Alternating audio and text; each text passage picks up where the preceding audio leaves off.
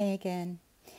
So it's now the 16th of May and we've started lockdown easing. So in Paris, that means that we're allowed out without a piece of paper, but only up to 100 kilometers.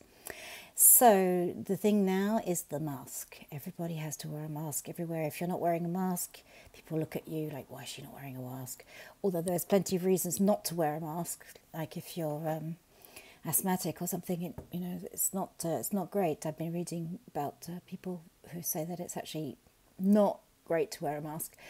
But so as soon as we go into a shop, then we wear a mask. So we've got this type here. So this is the medical one, made in Italy. So I was quite pleased to support the Italian economy. But the problem is here, you see we've got glasses, and then we've got to put the mask on, and then the glasses fall off. That's exactly what happens every time. And then when you put your glasses back on again,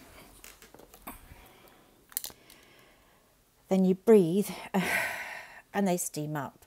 And so you can't see what you're doing anyway. So I have to choose between being covered and being able to see.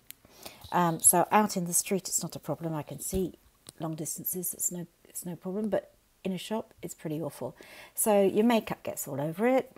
It's a bit hot and sweaty in there, even though it's only May. Like I think you can see I'm already going red just from the couple of seconds I had it on.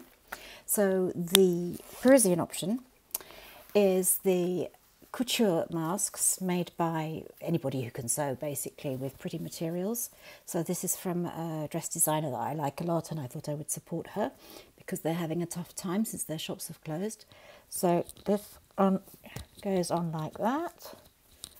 All right, and I pull it down, goes up into my eyes a bit, but that's much more comfortable, even though it looks a bit silly, I must admit.